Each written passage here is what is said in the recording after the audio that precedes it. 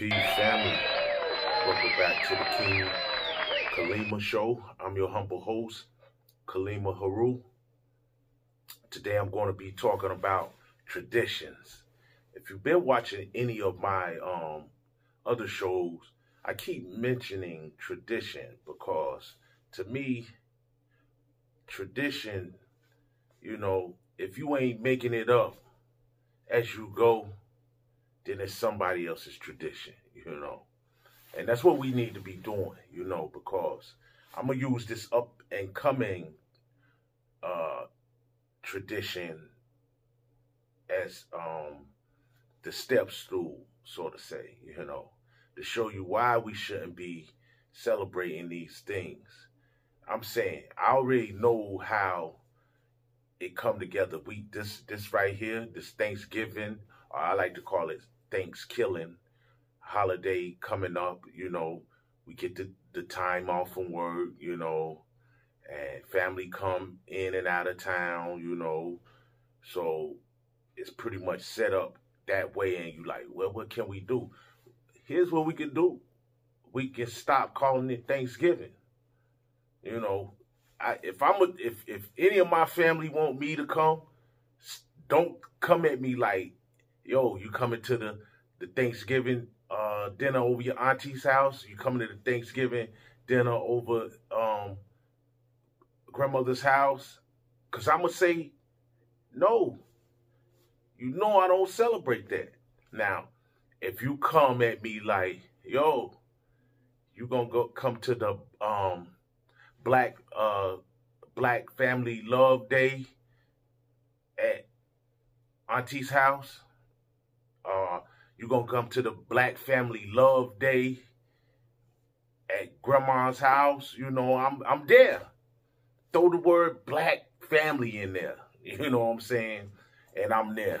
We can chop it up, eat, do all kind of things that family and your loved ones supposed to do. But let's get to the issue, why we shouldn't be celebrating this at all in the way that they have us celebrating this. And they got us celebrate. It's not your tradition by choice. It's by force. And it absolutely don't got nothing to do with us, unless you like me who look at the indigenous people and feel like, yo, they got a bad thing here. They got a whole holiday celebrating the murder, the rape, the genocide of their nation. And here we are as a people who had the same thing done, throw in the kidnap part, where they had the kidnap part too. So, but here we are helping the Tomahawk celebrate what they done. Now, that's why I say we need to create our own. So what? It's a calendar date set up for this, for people to get off from work, kids out of school. Okay, we just call it something else. Let them do them, and let us do us. So from now on, family, let's call this Black Family Love Day, where we come together and be thankful for our Black family love. But let's look a little bit deeper into this whole Thanksgiving holiday thing that we're celebrating. And maybe you'll get on board and just be like, yo, I can't celebrate that. Let's find out exactly what we're celebrating. And I'm here with my friends to tell you the real history behind this holiday. Growing up, I knew that what they told you in school about Thanksgiving wasn't true. That's not the true story. The true story behind Thanksgiving was, after every killing of a whole village, these European settlers celebrated it, and they called it Thanksgiving. But it wasn't until Abraham Lincoln became president that it became an official holiday. He ordered 38 Dakota men to be hung for war crimes. After the sacred holiday Christmas. We take this time to remember our elders who lost their lives due to what really happened. Usually my mom makes a Native American dish for us and we pray. Growing up, I would be kind of annoyed that they didn't know what actually happened on Thanksgiving and that they're actually celebrating the deaths of many people and many tribes that were lost. Whether it's to give thanks or to be with your family, you should learn how the holiday was established in the first place. I'm thankful for being born indigenous to this continent. I'm thankful that I still have my culture. I'm thankful that my elders kept our culture alive all these years. I'm thankful to be indigenous, resilient, and alive. I'm thankful for us all to be able to stand together, stand strong, and stand as one. Happy Thanksgiving, America.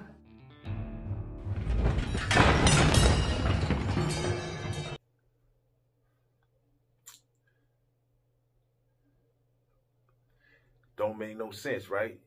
You ain't really look at it like that. Well, I didn't either. See, what we got to understand is that the same people who put our ancestors in bondage, raped them, tortured them, basically gave them the title slave. It's the same people who created the educational system, every type of system that's here.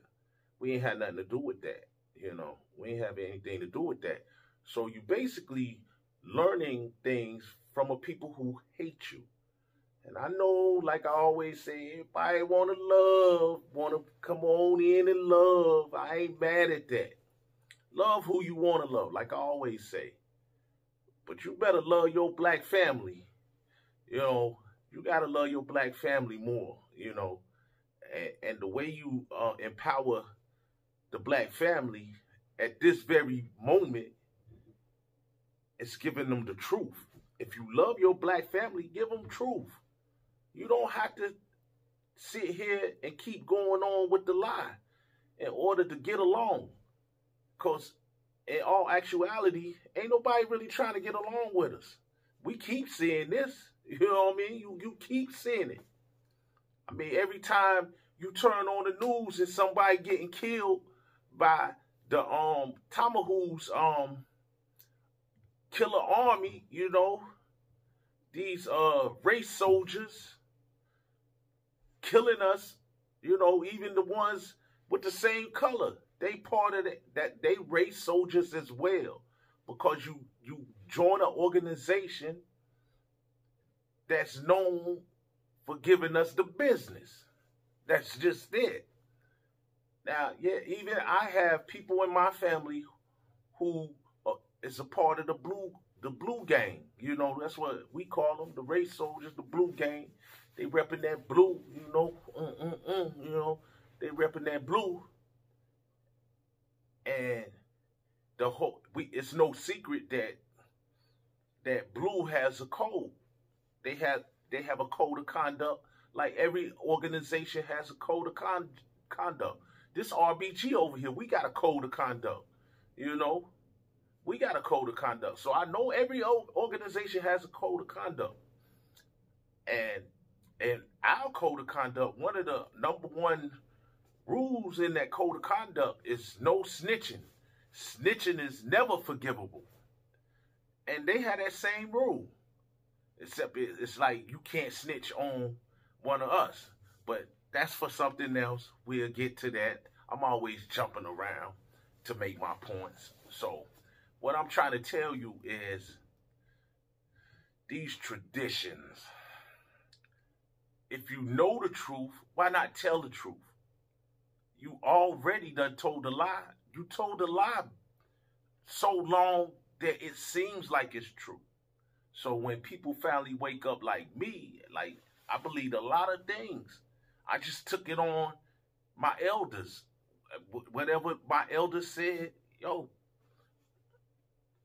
no question. But then when you do the research on your own and see where it come from, you can't agree with it. If you have your own, if you have your conscience is working and you understand how valuable life is, and especially how valuable Black lives are, you know. And I'm not saying that nobody else, the other people's lives are not valuable, but they already know, they already standing up for theirs. Let something go down, they come together, they form like Voltron out here on us, you know. They form like Voltron. We the ones who have all this miseducation, misguidance, mismorals, all that. We missed all that. We missed it all. But in saying that, we just have to learn to create our own. We have to learn to create our own. We gotta get away from their tradition. Their tradition is not for us. We didn't take part in the rape, the pillaging, the genocide of these indigenous brothers and sisters out here. We had nothing to do with it. If you really look at history, the African and the indigenous came together. If we could have only kept it together, we probably wouldn't have racism and white supremacy doing what it's doing now. But yeah, let's dig a little bit deeper into this whole thanksgiving thing that we've been celebrating for so long. Black Family Love Day. That's what I'm talking about. Hotel family. What does Thanksgiving mean to me? Loss of land, genocide, rape. I don't celebrate, the arrival. I don't celebrate Plymouth Rock. Thanksgiving, historically, is the murder of the entire village.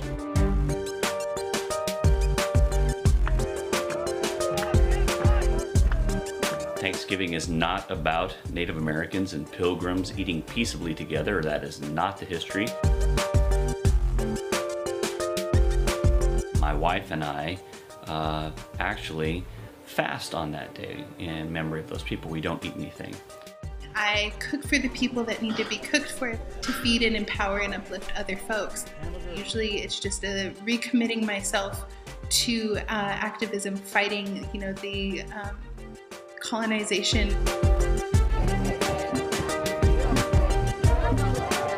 As a Native American, it's not easy. There are a lot of issues we face on a day-to-day basis.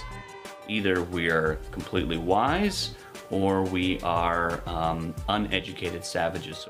They're using their political and financial power against indigenous peoples to take our land, to poison the earth, and to poison ultimately our people.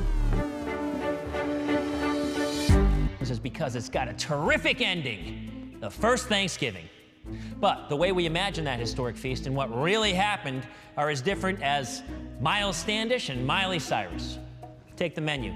Did you know that one of the main dishes on the Pilgrims' table was eel? The truth is that the whole story leading up to the first Thanksgiving is stuffed with fictional cranberries. And what about the Pilgrims' signature contribution that we love them for the most, the first Thanksgiving? The event happened somewhere between early September and early November 1621. We know from a letter that there was a celebration. That letter, written by Pilgrim Edward Winslow, is the one and only eyewitness account of the event. It's the key to untangling all the facts from the fictions. So, in his account, he must highlight turkey as the main course, right? Even though turkeys are indigenous to the region, the Winslow letter never mentions them. It only describes 4 hunters being sent out to bag some water birds for the feast, and turkey are land fowl. They can barely swim. What about that cherished gesture of generosity? The Pilgrims inviting a few of the Indians to pull up a chair. That never happened. The Wampanoag simply show up in huge numbers, outnumbering the Pilgrims almost 2-to-1. A lot of the paintings and the pictures of Thanksgiving, the colonists outnumber the Native people by a large amount. We know there was probably over 90 Native people at that feast. We know there was about 50 colonists. And the Pilgrims don't so much feed the Wampanoag as the Wampanoag feed the Pilgrims. Their chief, Massasoit, sends his tribesmen on a hunt, and they provide enough food for everyone. They bring back 5 bucks of venison, and venison is so esteemed by English people. To receive a gift of venison is extraordinary to them. And venison was the meat on the table that everybody went oohed and awed over and said, oh yes, this is living. Deer meat, not turkey, is the signature dish on the table. But one thing we can all agree on, this was definitively the first Thanksgiving, establishing an American tradition we've been observing ever since. Sorry, but that's baloney. But the tradition of the harvest feast lives on in New England, and at some point, the name Thanksgiving got attached to it. Which is pretty ironic because the Puritan Thanksgiving focused on fasting, while the New England Thanksgiving is all about feasting. When Edward Winslow's letter is discovered in 1841, the New Englander who finds it decides the Pilgrim's Harvest Feast ought to be called the first Thanksgiving. It's not until 1864 that it even becomes a national holiday. But once we fall in love with a myth, the real story usually hasn't got a chance, even if it's better than the legend. So family, this November, which is November right now, it's the 2nd of November. Let's get it together right now. What are we going to call this couple of days off that we got? If you got a couple of days off, you know, what are we going to call this? My suggestion again is Black Family Love Day. Black Family Love Day sounds so sweet to me, you know. Then, you know, if we call it Black Family Love Day, then we actually have something that, a title that's conducive to what we trying to do. Bring back the Black love for the Black family. We got to get that. We got to get it going, man. We got to get it going. So, I don't know. This is just Kaleema's suggestion. If you got other names you would like to call this holiday, the next holiday that they got coming on, I got a whole show that I'm gonna do on that Christmas holiday, and why we shouldn't be celebrating that either, you know, because it absolutely does nothing for us. It doesn't empower us at all as a people. If anything, it takes power away, and I'm gonna prove that. I know it sounds crazy, but I'm gonna show you how that takes power from us when we celebrate that holiday. I haven't celebrated this holiday in years, and it probably started when the Tamahu gave me 10 years, and I spent my first Christmas holiday in the belly of the beast, you know, and it never was the same to me. That magic, because that magical feeling, it's just another day, you know. It's just another day. And you already know you can't come at me with that other story, you know what I mean? But anyway, I'm going to show you how that takes away the power from us when we celebrate it. I know this stuff hard to swallow. I know it's been going on for a long time, but it's other ways that we can teach our children. It's other ways. It's other ways. It's better. It's way better ways than lying to them. Because every time you do it the way you're doing it, you're celebrating a lie. That's just basically what it is. You're celebrating a lie. You're telling a lie. You're keeping the lie going. So when you're done with the lies and you want to empower your people, come on over here. Hotep family. And like always, when I say Hotep, I'm talking to my family. I'm talking to the people I know. You know what I'm saying? The people who know me. You know what I'm saying? And if you know what Hotep means, you are family. Absolutely. Pass it on. We got to start speaking our own language. We sitting up here the only ones, you know, the only ones over here who don't have their own dialect.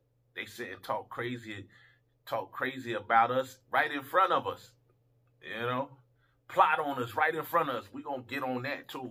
Me and mine, we learning Swahili. You know, I mean, yeah, that's what we doing. So pretty soon we gonna be able to tell each other, boom, boom, boom. It don't even look right. Standing right in front of the tomahawk. It don't look right. It don't smell right. We gonna be talking that right in front of the tomahawk, and they gonna be confused. You know. But anyway, do me a favor. Share the videos. Subscribe to the videos. Hit that like button. I'm going to keep on bringing these powerful, powerful, powerful videos and information to you. Pretty soon, like I said, got coming up interviews with scholars, entertainers, you know what I'm saying? We're going to do what we do. But anyway, Hotel family, Kaleema Heru.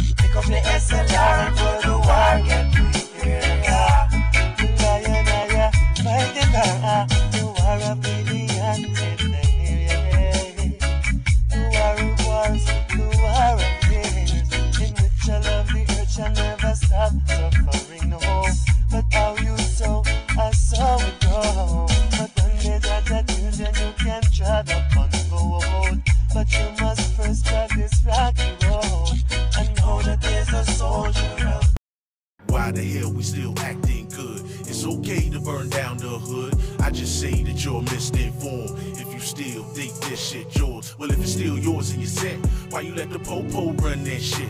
You should let the 4 pound split his cap. When you smell it bacon in your trap, why you let him out? Throw his pig ass in the trunk.